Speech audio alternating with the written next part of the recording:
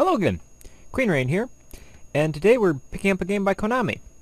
We're doing Castlevania Aria of Sorrow for the Nintendo Game Boy Advance.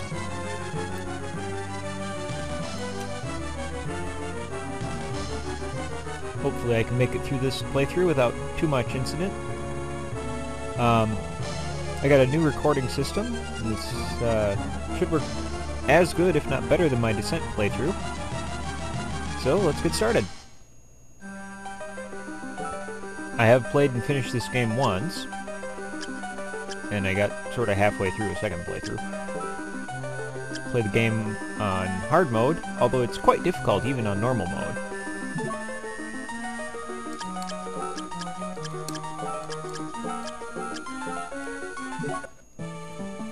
You guys can read the scrolling text on your own. I'm not very good at reading text that I haven't written. Rome Mithril, who played this game before I did and actually inspired me to play it myself, took the time to read all the text for people watching him, which I thought was really nice of him, but, you know, it's not really my thing.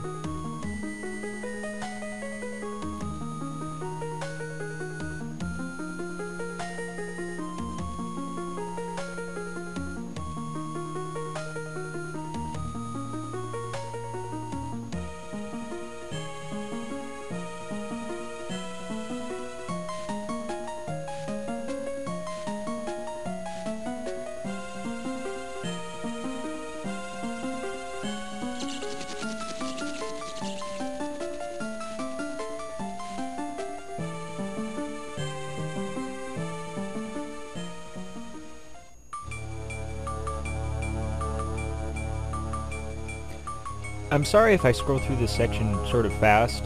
I read a lot faster than most people do, and I've already read this text a couple of times before. I'll try to go through it at a reasonable pace, though.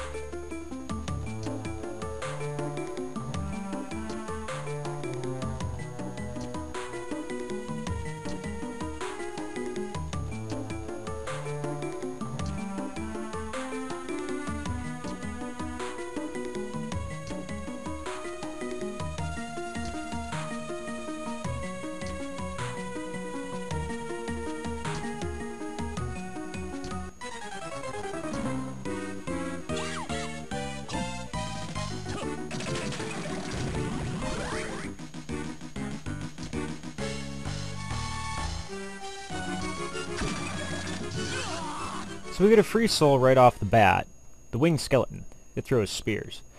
The spears are fairly powerful, although not as good as they could be. However, they do stick around for about 1 second after they land, meaning they can be used to continually damage bosses.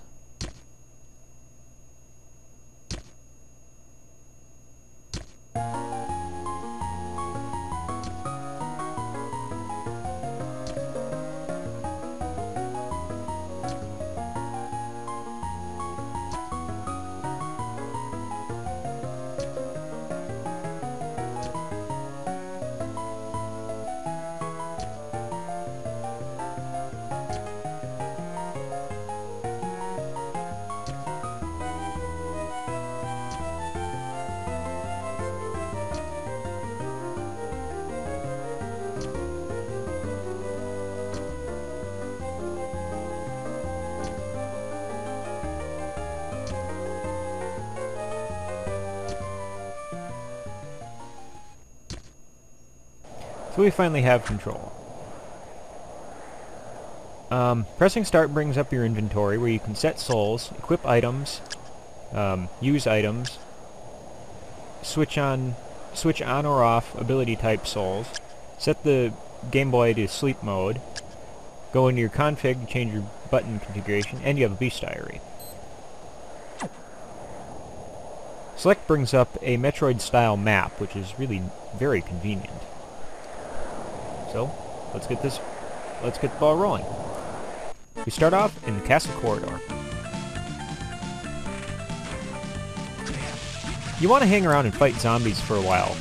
they drop two fairly useful items pretty early on.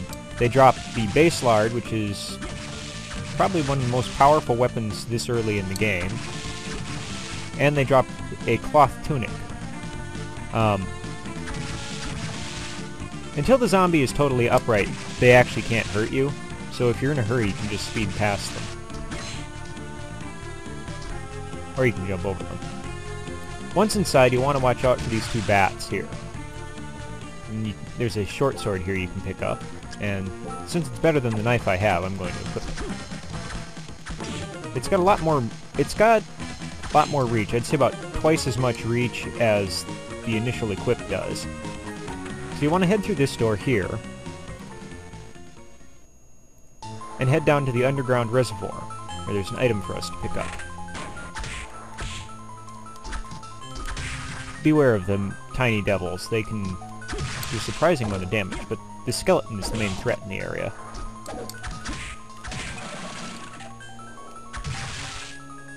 We've picked up a pendant. A pendant boosts your luck by 1 point. It's useful, or that is useful because the higher your luck is, the more likelihood enemies will drop souls, weapons, items, and armor. And then across the water over here, we picked up the merman soul, fires water pistol. Across the water we get our first gray soul, the Gravekeeper, which allows us to backdash by pressing the left shoulder button. In here is your first save point. So, I'm going to save the game, go back to where the zombies were, and see if I can grind up both the cloth tunic and the base lard, as well as pick up their soul, because it's fairly useful later on.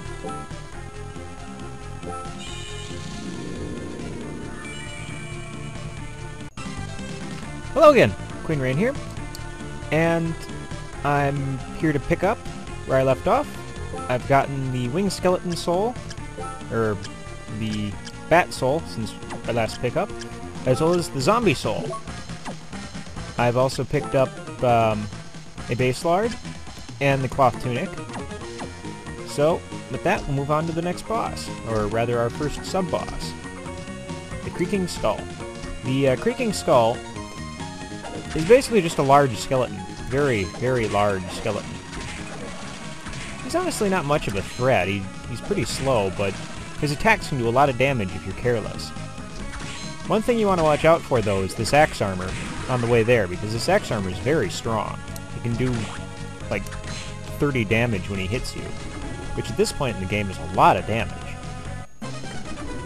The Creaking Skull, on the other hand, can do, look out for that!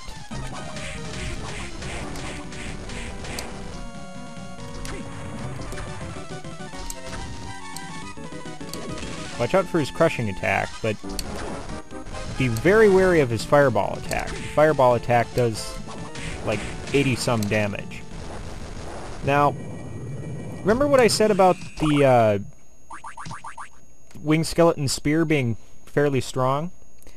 Well, it's very useful against the Creaking Skull, in both its incarnations as a sub-boss as well as a regular enemy. And now that the Creaking Skull is out of the way, we get the first castle map, and we get treated to another save point. So, with that, I'm going to cut the video here and go back and do some more grinding, and I'll see you guys again next time.